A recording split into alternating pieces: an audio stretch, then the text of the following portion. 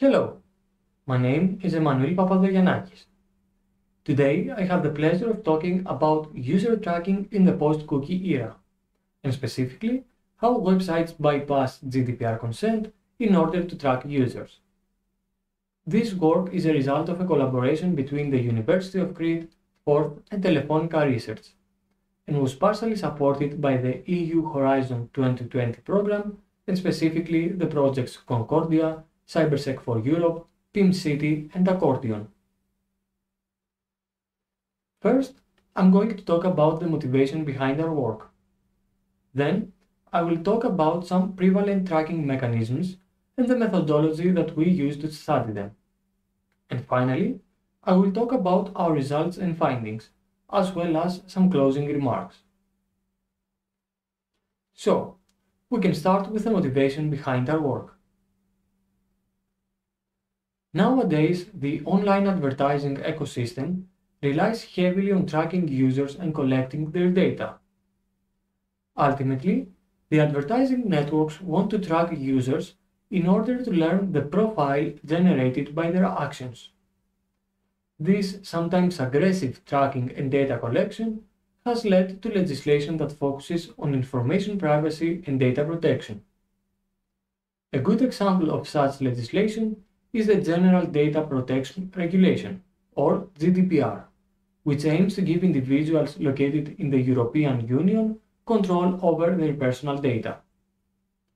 In the past few years, we have seen that this does not stop in European countries. There is similar legislation all around the world, such as the California Consumer Privacy Act. In order for companies to collect and process personal data lawfully, they need to get the user's consent.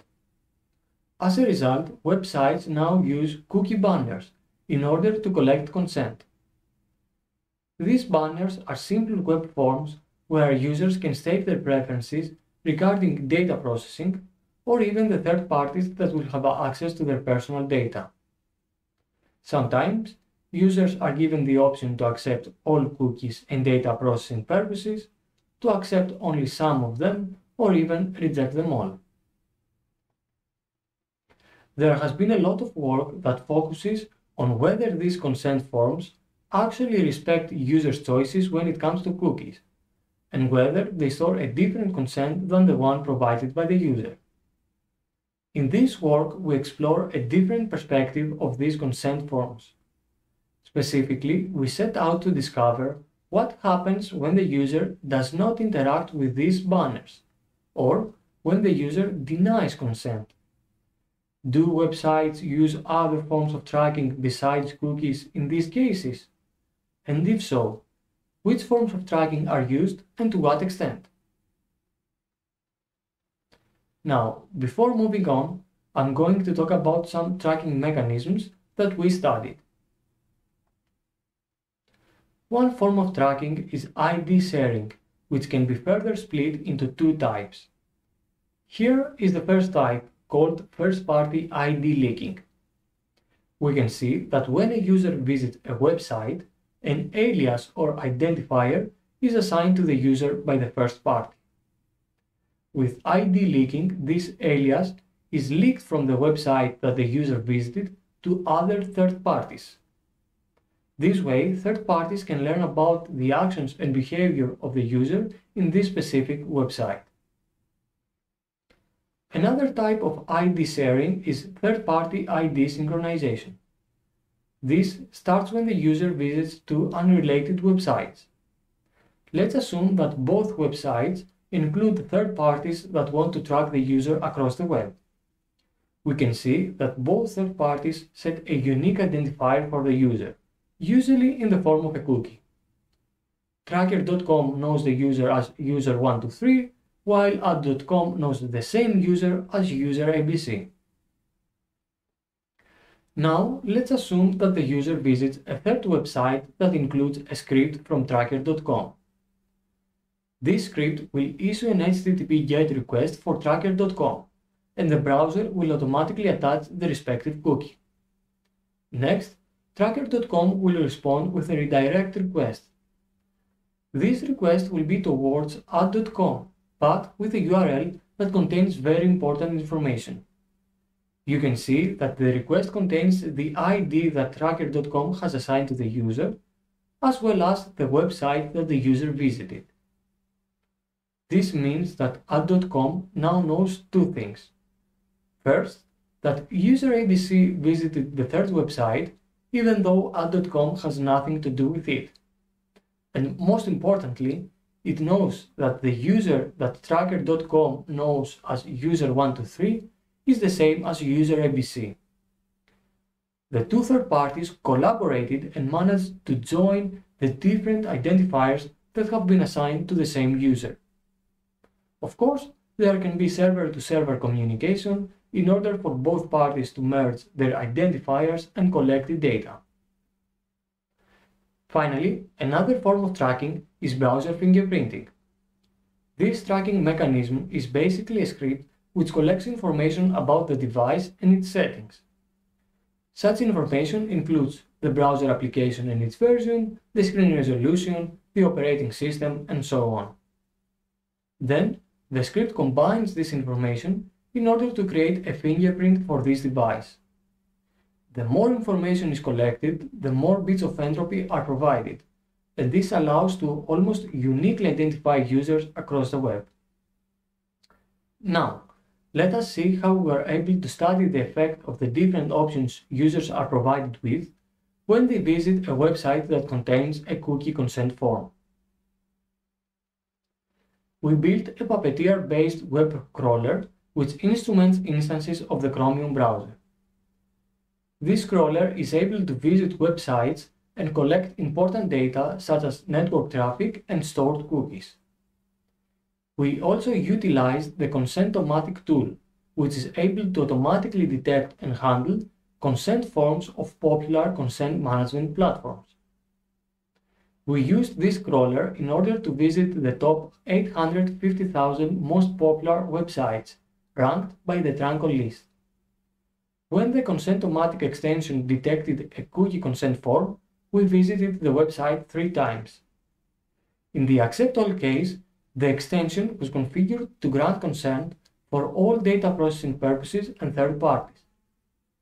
In the Reject All case, the extension denied consent for all processing purposes and cookies. And finally, in the No Action case, there was no interaction at all with a cookie banner. The extension managed to detect a cookie banner in approximately 27,000 websites. In order to detect ID sharing, we extract values stored in either first-party or third-party cookies. We perform various pre-processing and data cleaning techniques in order to filter out irrelevant values and ensure that what we are left with are values that can uniquely identify users. Then, we examine all application-level network traffic and search for these identifiers. We report a case of ID sharing only when the identifier is delivered to a domain different from the one that assigned the cookie originally.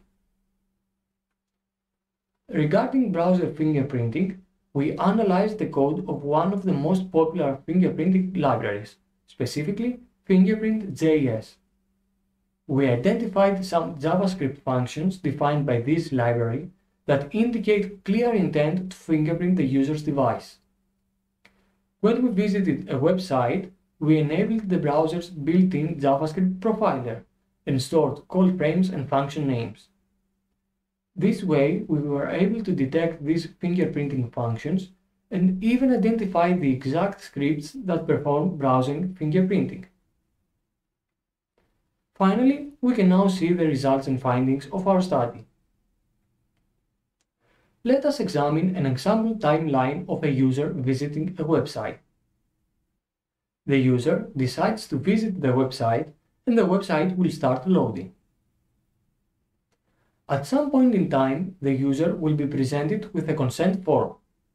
The user will have to make a decision regarding their data and then state their preference in the consent form. Let's assume that the user chose to accept all data processing purposes and third-party vendors. As a result, the user will be tracked. since third parties have the permission to collect and process data. This is what the users expect to happen when they visit a website and interact with a cookie consent form. This is what should happen.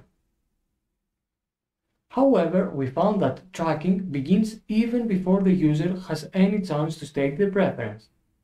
About half of the websites with a detected cookie consent form perform first-party ID leaking before the user has any opportunity to interact with the consent form. So, even though one might expect that there is no tracking when there is no action by the user, this is not the case. Evidently, third parties track users without their consent, and even before the users have any chance to grant consent. The same applies to third-party ID synchronization. There, we found that on average, a third-party identifier is synchronized with over 3 other third parties, even if the user does not interact with the consent form at all. To make matters worse, we also found that when the user denies consent, tracking becomes more aggressive.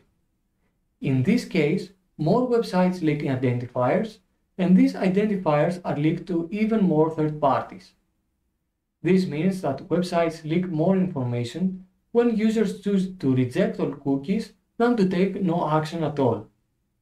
It is clear that in such cases, the user's preferences are completely ignored. We also examined websites that perform browser fingerprinting. Specifically, we found that most websites do not take users' consent into account when it comes to fingerprinting. They perform it no matter what the consent is. Specifically, we found that 73% of the websites ignore users' consent and perform browser fingerprinting in all 3 types of visits. There are very few websites that perform browser fingerprinting only when the user has given consent. Surprisingly, we also found a small number of websites that perform browser fingerprinting only when the user denies consent. Obviously, these websites believe that consent does not apply to browser fingerprinting, and since they are not allowed to set cookies, they use this technique as a fallback tracking mechanism. We also performed some experiments in order to explore if there is a correlation between a website's popularity and the extent of the tracking.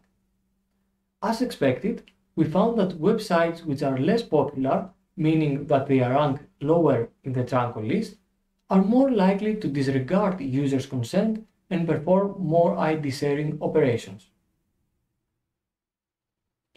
Finally, we studied the country top-level domains of websites with consent forms. Our results show that websites with a European top-level domain are more likely to respect users' choices than non-European based websites. In non-European based websites, we found that when it comes to ID sharing, there is little difference whether the user chooses to accept all cookies or to reject them all. Such examples are Canadian or Australian websites. So, to recap, during the last few years, we have seen that there is legislation that obliges websites to ask for consent before they collect and process user data.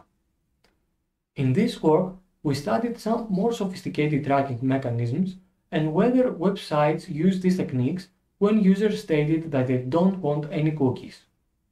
Such forms of tracking include first-party ID leaking, third-party ID synchronization, and browser fingerprinting. Based on our experiments, we found that websites track users even before they have any chance to state their preference, and that this tracking is even more aggressive when the users deny consent. The takeaway of this work, the one thing to remember, is that there is a very big gap between what the users expect to happen when they see and interact with a consent form in a website and what the majority of the websites actually do. Thank you very much.